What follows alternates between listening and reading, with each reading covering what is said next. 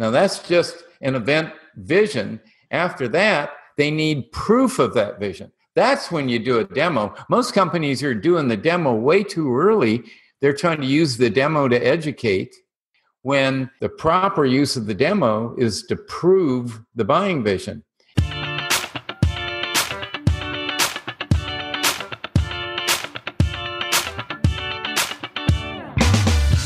Hey y'all, welcome to Selling with Social, the podcast that helps marketers increase marketing qualified leads, sales reps to shatter sales results, and sales leaders to grow as leaders. Each show, we interview sales, marketing, and social media practitioners, leaders, and influencers to help you connect, close more deals, build stronger relationships with clients, and improve your sales productivity. I'm Mario Martinez Jr. You're now listening to Selling with Social.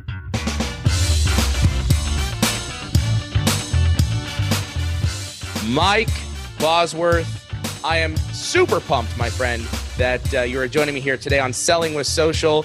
I know we met as a direct result of the story of sales. Both of us were inside of the movie that Salesforce.com produced, and it was fantastic to be part of the movie with you. I know all about you. Best-selling author, Mike Bosworth leadership, speaker, trainer, entrepreneur. Can we say anything more about you, my friend? Welcome to the show.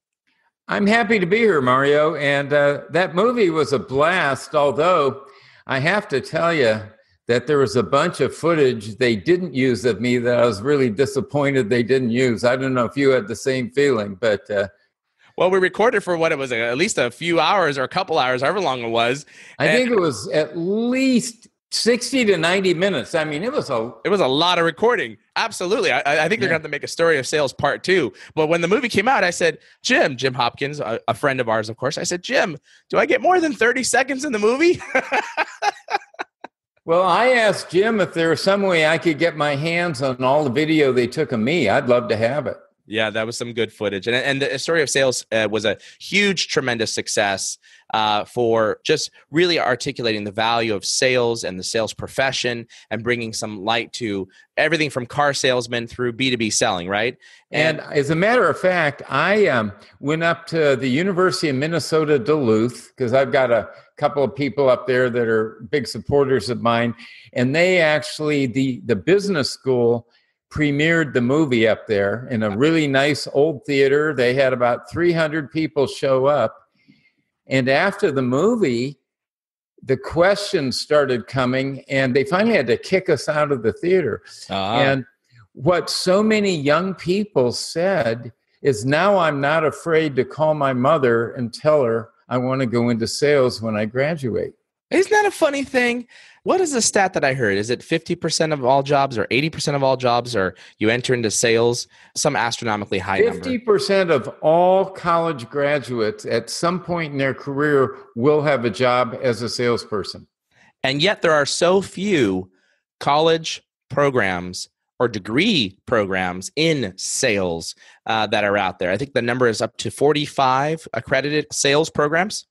Yeah, there's only 200 schools that have more than 2 courses in sales out of 4,000 colleges and universities.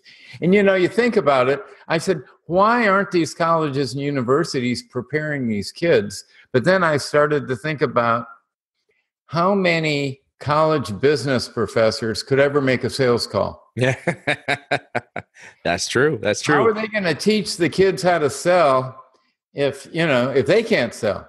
Yeah, that's a very good point. That's the difference between an academic subject and a skill.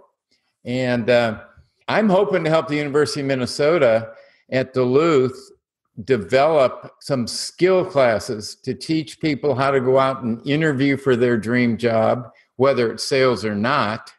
And then if they do go into sales, have a B2B sales. So I'm going to be helping them with some curriculum, which I think is going to be fun. That's awesome. Last year, we chose the University of Texas, Dallas to help participate and provide coaching with social selling. This year, we're actually helping the University of Houston and their sales program with teaching them how to leverage video in outreach and sales prospecting. So Vengreso, for sure, like one of the things we feel like we want to be part of these sales programs. But I will tell you this, I was very sad, and I went to school at UC Berkeley. I reached out to UC Berkeley, and they told me that they're not accepting any adjunct professors or outside sales influencers to help in their business sales program. So, anybody from UC Berkeley listening in, shame on you. Shame on my alma mater too, Cal Poly Pomona. I've been a speaker at so many colleges and universities, but it took my alma mater over 30 years to have me come out as a speaker. Yeah, I tell you. Well, listen, what I want to know is, first off, tell us a little bit about you, Mike. Obviously, everybody who's listening in, sales leaders, marketing leaders, business owners, they know that you were in the story of sales. You were one of 20 sales influencers selected to be part of that particular movie. We know a little bit about yourself as an author, but just give us a little background about you and your business and where you've gone in terms of your career. I first got exposed to computers in Vietnam. I was there for a year, and I ended up running the officer inventory program on an early stage IBM computer. So when I came back from Vietnam at the age of almost 21, with only 1 year of junior college under my belt, I wrote a letter to IBM and I said, hey, I ran this IBM system for a year in Vietnam. I want to work for IBM. And they wrote me back and said, Mike, we think you should go to college.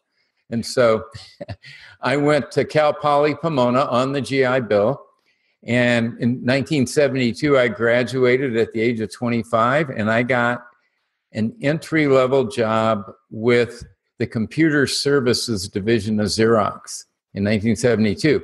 That division was started in 1969, and most people know that Xerox has invented more cool technology they never made money at than any company in the history of the world.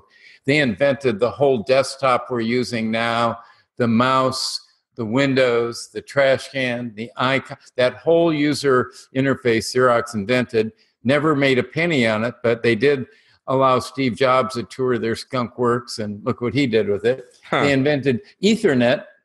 They never made any money off of that, but most people don't know that in 1969, Xerox invented software as a service. They invented, in essence, the cloud. When I joined them in 1972, they had 50 Los Angeles city governments, distributors, manufacturers, businesses in the LA area hooked up to our central computer with phone lines and dumb terminals. And it was 25 business applications: general ledger, accounts payable, accounts receivable, material planning, production control, inventory, in real time. So they were posting their transactions, getting answers, and they had to pay for usage. So we charged them for the amount of room their data took in our computer. We charged them for every print line, whether we printed the print line on our high-speed printers at our data center and delivered them the next day, or whether they printed them on their dumb terminals. And every carriage return, every enter was 2.2 cents. So that meant that I was employee number 120. All 120 employees were focused on keeping all 50 of those customers with an average of 5 terminals each. So 250 simultaneous terminals pounding, our computers, keeping them up, because if they weren't up, there was no revenue. They hired me because they had a job that was so, shitty that none of their more senior people wanted it, which is the help desk. So I started on the help desk for a year. Then I went out as a field application provider. I went out and helped convert our new clients from their old way to using our online real-time system, our cloud system. And then they asked me to go into sales in 1975. And I had 2 answers for them: no and hell no. The no was because all the customers that I'd been taking care of for the past 2 years, in my opinion, the salespeople sold them some vaporware. They told them that the system would do things it really wouldn't do. And so as a service person, I had to go out there and reset the expectation. So I wasn't holding them in high esteem.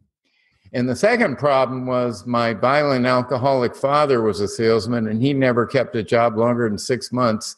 And the last thing I ever wanted to do was go into sales. So long story short, they came back a week later and said, we want to reduce your risk and we want you to give it a try. So try sales for 6 months. You can keep your techie salary. If you sell anything on top of that, gravy. And at the end of 6 months, in writing, if you hate sales, you can have your old job back. So good deal. That sounds like a good deal. Yeah, I was 28 years old. The next youngest salesperson in the company was 35. The majority of the salespeople we had hired back then came from IBM because our CEO founder came from IBM. So you hire people you know. Yeah. And they weren't really worried about me breaking the bank in that 6 months, keeping my techie salary, because typically every new salesperson we brought in back then, minimum of 9 months, usually 13 to 15 months until they made their first sale. Wow. Well, I had a huge advantage that I did not know I had. Of course, I was doing something intuitively that I've spent the last 40 years trying to codify so I can teach other salespeople. What I didn't know how to do was prospect, to find new prospects. But once I had a business person, whatever your job title was, accounts payable, cash management, inventory control, material control, payroll, benefits, I knew how you used to do your job before you had our system. And I knew how much better you were able to do your job on our online real-time transaction processing system. And I had firsthand stories of helping all those job titles. I did not know it at the time how valuable that was. So my boss, he says, okay, I'm going to teach you how to cold call. So back then, cold calling was smokestacking. We'd go out into an industrial park, and Xerox gave me an industrial guide that had where I could pick out all our sweet spot prospects. You know, a manufacturing company that had a minimum of 50 employees, maximum of 250, doing assembly manufacturing. So I knew where they were. I'd walk in, say to the receptionist, my name's Mike Bosworth. I'm with Xerox Computer Services, and I'd like to speak with your materials manager. She'd pick up the phone, call the materials manager. 80% of the time they came out. Mm-hmm. Now that's, my audiences today are blown away by that, right? But back then, those materials managers were they were 48 to 58 years old. And they've been out of college a long time. And when they were in college, there wasn't much going on with technology as it applied to manufacturing, certainly. Yeah. And so the only way they could learn anything new about cool new technology was to see the salesperson from IBM or Xerox or Honeywell or Burroughs or whatever. There was no internet. So that caused them to come, pretty high percentage to come out, that curiosity. And the other thing is no one ever called on a materials manager. And so they were saying, why some salesmen want to talk to me? So high degree of curiosity, 80% came out. All my peers, the ones that were former IBM salespeople, we put them through 6 weeks of product training. To graduate, you had to demo the product. I went through the same product demo training before I went on the help desk. But if you think about it, when they went out on a sales call, the only thing our company taught them how to do is demo the product. So they'd meet you for the first time. If they got a materials manager to come out in the lobby, they'd say, hi, can I give you a demo of our new MRP system? Or would you like to see a demo of our system? What I did intuitively was, oh, you're the materials manager? And they'd confirm it. And by the way, when they came out and looked at me, I watched their face drop because I'm a kid. I'm 28 years old. He's 48. Invariably, they'd look at me and they'd look at their watch. Mm-hmm. Right? Because they say, okay, now I have to be polite for the next 15 minutes until I can blow this guy off and get rid of him, right? Right.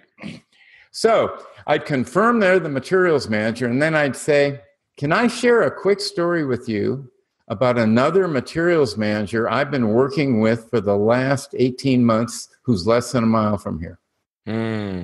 Guess how many of them turned down that story? Zero. Because I offered, instead of me as a 28-year-old telling him what a cool, hot manufacturing system I have that's going to change his life, I asked him if he was curious how another 48-year-old materials manager had already solved the major problem of shortages. So he'd say yes to the offer of the story. I'd tell him a 90-second story, literally, which in that 90-second story, he was able to conclude that even though I'm young, I did understand how hard his job was, and that Xerox might have a solution to his biggest problem, which is shortages.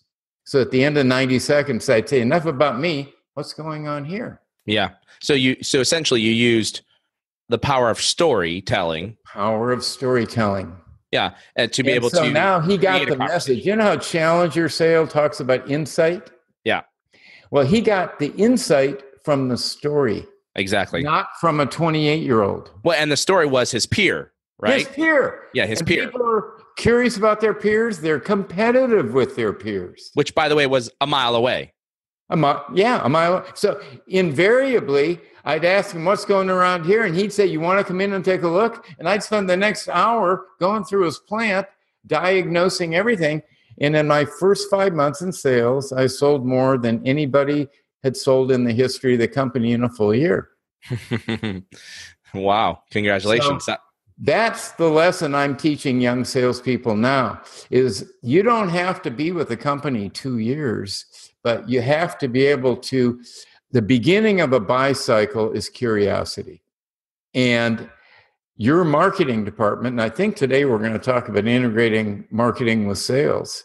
I think so. If you're a young salesperson, your marketing department, if they want to launch you quickly, they should be telling you exactly where your targeted customers and buyer personas are by title. If you sell to bankers or insurance people or manufacturing people or retail or whatever, and they should be arming you with those peer stories so you can go out, shake hands with somebody, verify their job title, and say, offer that story about a peer. Well, especially powerful is if you're a young salesperson, right? And again, inevitably, oftentimes younger salespeople are selling to 35 and older types of buyers. So much older. You want to be looked at as a peer, but inevitably there's a generational gap. When I started out in sales, I was 19 years old. Some of the people I was selling to, I was the same age as their children. Yeah. Right? So there's a level there that you've got to use other people's stories, the use of storytelling to really connect the listener in to where you want them to go if they have that particular business problem. Now then, the next part though, and that's what Xerox was pretty good at helping us with, once they trust you enough to admit their problem to you and say, come on in, let me show you around. Now, the way we get young people credible is we give them discovery questions written by the smartest people in our company on how to diagnose the prospect's problem with a bias towards whatever we sell, our stuff. Yeah. And then teach them to do the diagnosis and say, Mario, let me see if I get you. Let me see if I understand your situation. A, B, C, D, E. Did I get that right? And once the guys say, yeah, you got it, then we teach them to say, can I try a couple of ideas on you? And now we pose vision questions. Yeah. You told me about how you were going to go to your son's soccer game on Friday and a major vendor called, canceled the shipment you were expecting the following Monday and ruined your weekend. What if the next time that happens, you could do an inquiry onto your desktop terminal and get a list of the customers that were going to be affected by that cancellation in less than 5 minutes and go to see your kid's soccer game. So we'd put them in a situation where they could handle that situation much better with ours than with the way he was doing it. And so I sold that way from the very beginning, Mario, and then that's what solution selling was. Solution selling was teaching people to get your marketing department to arm you with the knowledge of the buyer personas, What problems are they likely to have that our product would help them solve? And teach them the product as a verb. I'll teach them the product as the customer uses it to solve problems, rather than teaching them the product as a noun. It does this, it does this, it features this, it features that. The product training is huge. And again, that's part of the integration between marketing and sales, because most product training is done by product marketing. Yeah. Interesting. You mentioned a couple times marketing should be providing these types of things to you from a sales perspective, but oftentimes that's not what's happening, right? And oftentimes a sales organization is taught a certain type of curriculum in their onboarding process, and it is, here's what our product does, here's what our features and functions. I think there's some validity though here when you talk about the whole sales and marketing alignment, that there's got to be some way that the chief sales officer or the head of sales, whoever it might be, and the head of marketing, the CMO, are working together to get the maximum results that they want out of the salespeople. Absolutely. So the question then becomes is what should they agree on to be able to maximize those results? Well, I've got a little list here, and let me take you through it. I'm ready for your list. All right. And so are the lists. By the way, people are always talking about integration of sales and marketing. That word integration actually is problematic, because when most people think integration, they think IT. They think getting one application to talk to another application. Sure. And I mean, I've run into companies who are trying to use technology in such a way that the VP of sales and the VP of marketing never have to have another conversation again. The technology will just, do the interface for them. What I coach my clients, I say, let's remove the word integration and substitute the word agreement. And that's exactly the word you were using, agreement. So first thing they should agree on, the CMO and the CSO, are who the targeted buyers are by persona, by job title, where we can define their world before our product and after our product.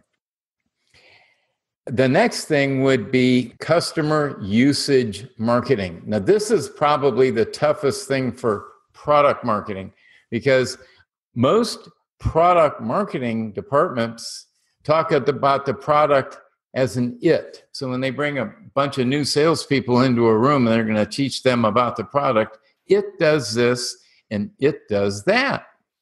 They're not teaching the customers how they use the product.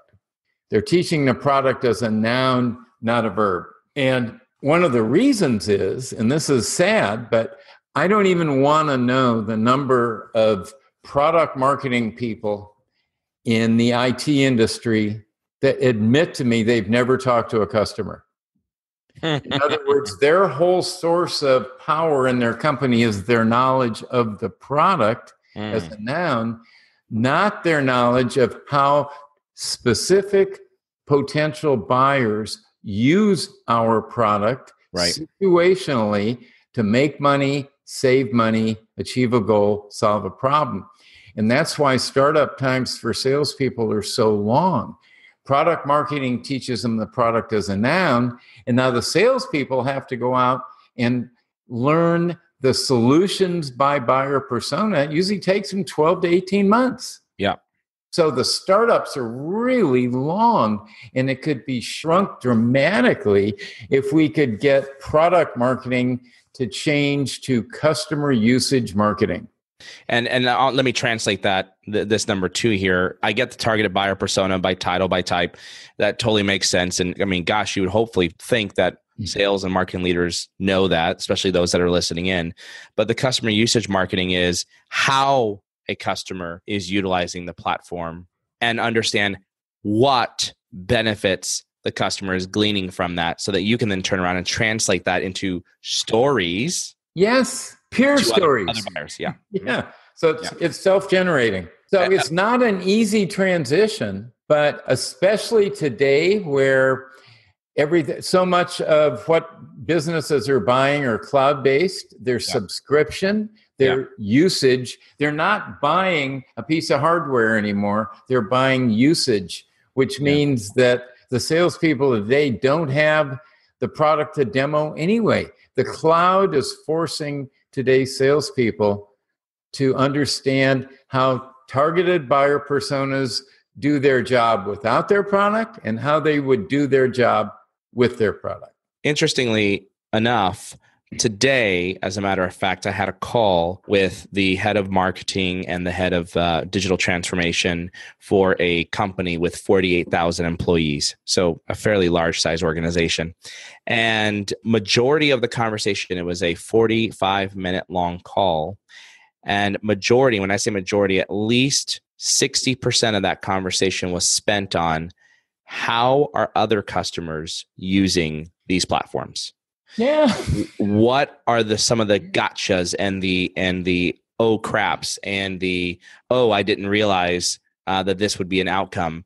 They wanted to know that from other customers. Fortunate for us, we had many customers that we could pull from, that we could speak to that. That just goes to show that this conversation was centered around all about customer usage marketing. How are other customers utilizing the platform and what benefits they're receiving from that? Yep.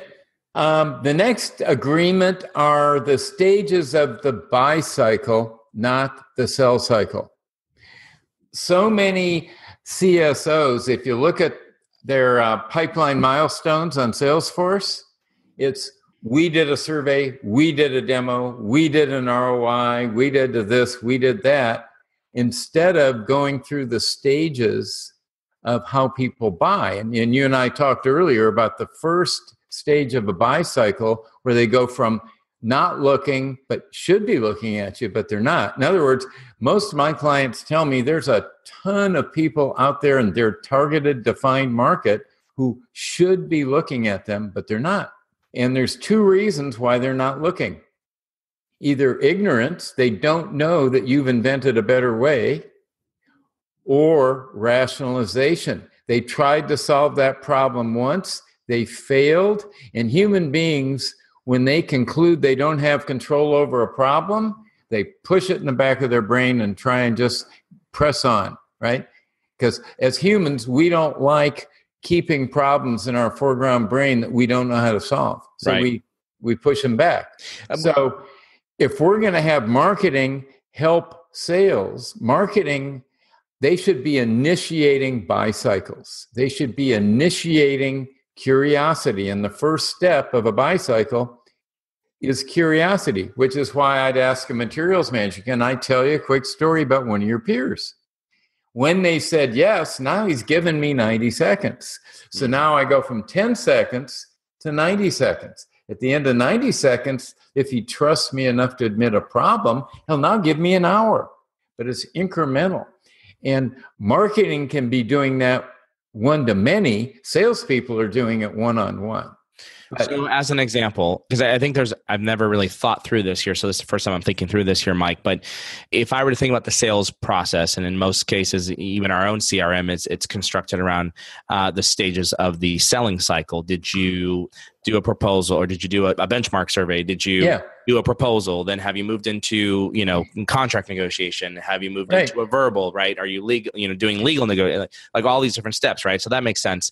But I think there's a direct correlation to customer buying triggers that would move you from, as an example, demo to, yes, I want a contract, and then contract to, yes, I want to send this to legal to review.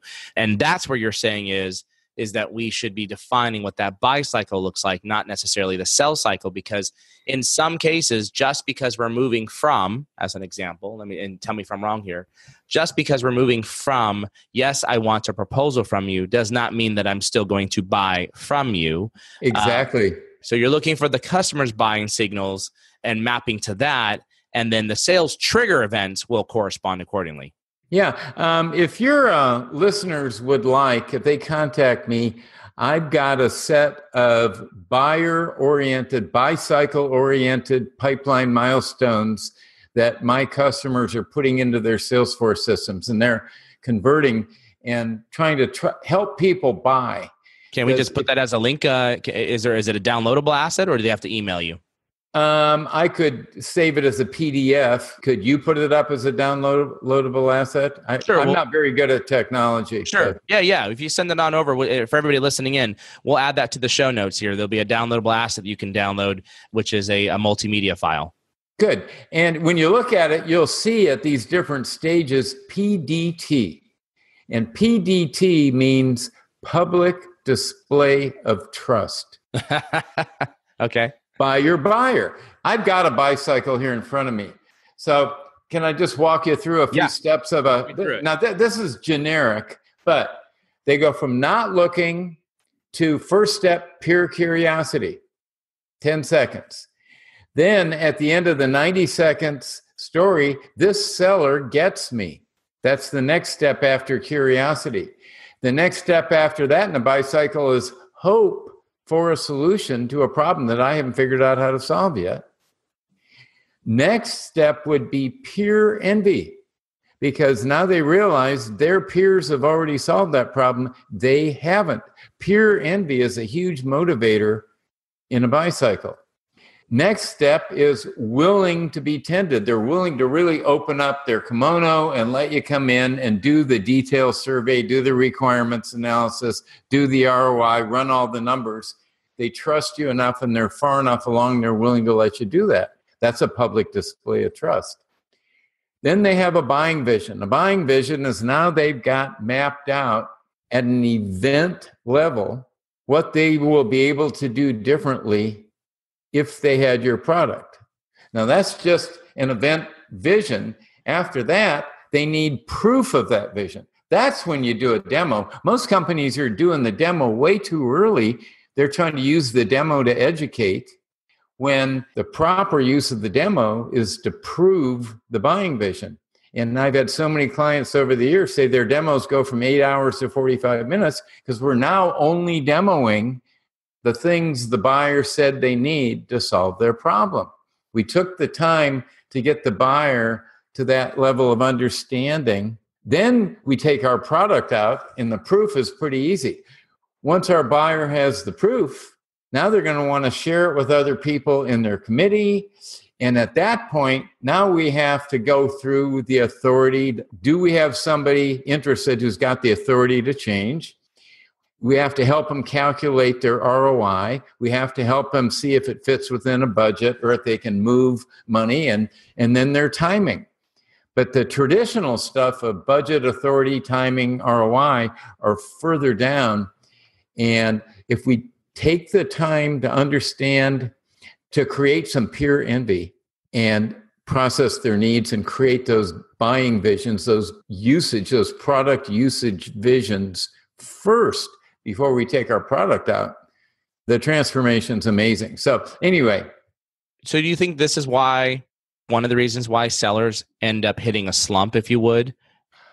Well, that's an interesting question. I think the number one reason for just poor sales performance in general is the seller's sell cycle is really out of sync with the buyer's buy cycle. Mm-hmm. But a slump, you can't have a slump unless at one point you were at a high level of performance. True. Yeah. Right? If you're a new salesperson, you can't be in a slump if you've never performed. So by definition, a slump means you were hitting it and now you're not. Just like a baseball player, right? They're in a hitting slump. But the slump, Neil Rackham helped me understand the slump, because slumps are predictable by salespeople. And what Neil Rackham discovered when he first started studying the Xerox Salesforce in 1979 for the Spin Project, and Neil was on the movie with us too for everybody. Yeah, he was. Yep. He discovered that Xerox had hired these bright kids out of college, put them through 6 weeks of product training, push them out in the field, and they get better every month for 18 months. But at 18 months, their performance peaked, took a drop, and they were in a slump.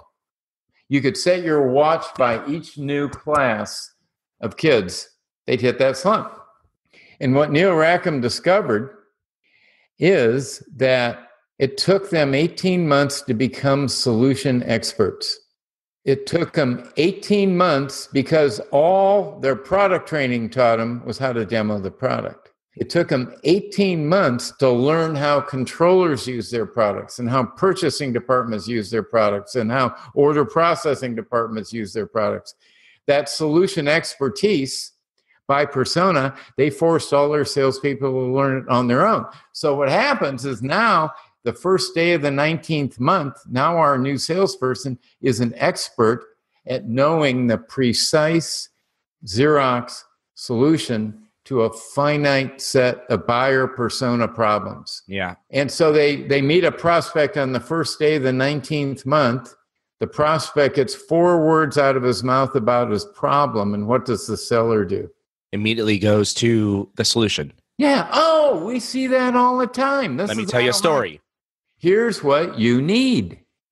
And most human beings hate being told what they need. Right. And we do a little exercise in our workshops. I say, if you doubt me on this, I say, how many of you in the room are in a long-term romantic relationship, marriage or partnership? And, probably 80% of the people raise their hands. I say, on the next break, call your partner on your mobile device. Yeah.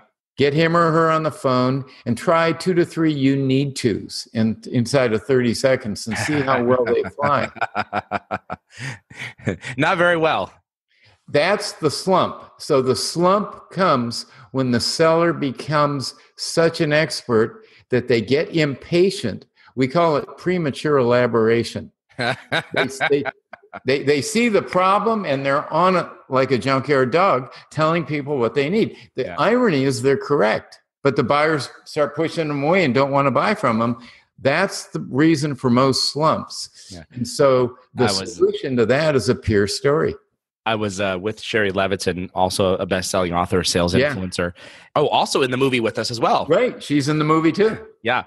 And she calls it the premature demonstration syndrome.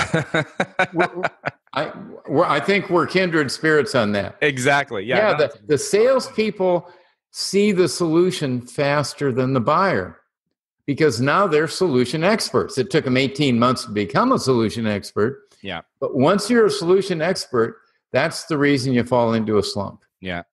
So breaking out of it, then what do you do? Well, it's funny because a couple of years ago, we were doing an open workshop and we had this salesman, Jeff, who worked for an SEO, search engine optimization company. This was in March of whatever year it was. The previous year, Jeff was the number 1 salesperson in their company. He nailed it. He was the president of their par club or whatever the previous year. Here we now are in March. He hasn't sold a thing in this year. He's in a huge slump. Yeah. And I told the Neil Rackham story and the solution expert story. And he did, right in the class, he did like a Homer Simpson. He went, "Doh!" He hit himself in the head because he knew that's what he'd been doing because he's such an expert. And the day after the workshop ended, he had 3 video calls like this. Yeah. And in all 3 cases, he was talking to CMOs. They'd admit their problem, and he'd start to tell them what the solution was, and then he'd catch himself, and he almost bit his tongue off, he said. It was so hard to stop himself from telling what they needed. Instead, he said, "Can I share a story with you about another CMO of another multi-location retailer we've been working with?" Yeah. Yeah. They said yes to the story. He made all 3 sales. He was out of his slump within 48 hours of the workshop because it was a behavioral problem. He was too much of an expert. And most slumps are coming from expertise. Neil Rackham said, your expertise plus your enthusiasm become your enemy. By the way, Neil Rackham is the author of Spin Selling. And he was in the movie with us too. Boy, we're taking everybody. We just need to add on Joe Conrath and Mark Roberge. And it's fun hanging out with kindred spirits who all really are, I would call us all sales philosophers. That's true. But I think all of us have not just the philosophy, but actually been in the seat. Oh, yeah. So anyway, back to the list of agreements. Agreement on the stages of the customer buy cycle, agreements on our use of technology, and here's the big one, The one that can make the biggest difference, at least so far in my experience, is mutually agreeing on the definition of a qualified lead. Because if you think about it, most sales vice presidents will tell you the leads we're getting from marketing are crap. They wouldn't know a prospect if it bit them in the butt. Right. And the VP of marketing will tell me we're sending all these hot leads to sales and they fall into a black hole and we never get to close the loop on them. Right. So how about this for a definition of a qualified lead? Let me hear it. A defined buyer persona, a materials manager, is curious how we helped one of their peers solve a problem, achieve a goal through the use of our product. Well, there's not a salesman in the world who wasn't going to take that as a lead. That would seem like a hot lead to me. Yeah. Okay. So that's integration, because the lead is typically the day-to-day touch point between sales and marketing. Yeah. So agreement on the definition of a qualified lead and agreement on let's facilitate the customer's buying experience rather than ramming our sales cycle down their throat. What do you mean by that? That means facilitating the buy cycle instead of pushing our sales cycle. And you know, how many sales courses over the years have you been exposed to, Mario, where they had a module on closing? Yeah, every one of them. Well, if you think about it, the very best salespeople, the top 20%, rarely have to close. Yeah, exactly right.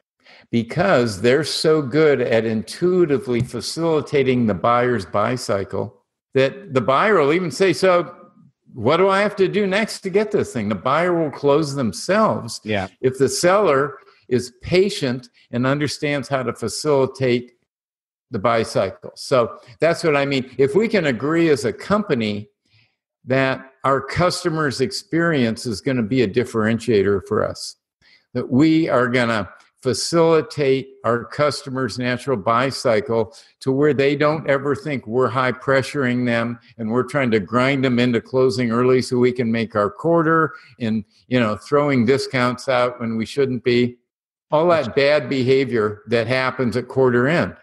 Which to me, I just don't get why software companies are so focused on doing end of quarter specials and discounting and end of year just to make the number.